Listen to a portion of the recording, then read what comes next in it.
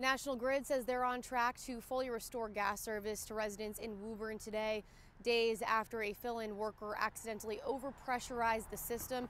That happened here in the area of Wyman Street, where you can see crews are still on scene. That mistake forced the company to shut off gas service to more than 300 homes.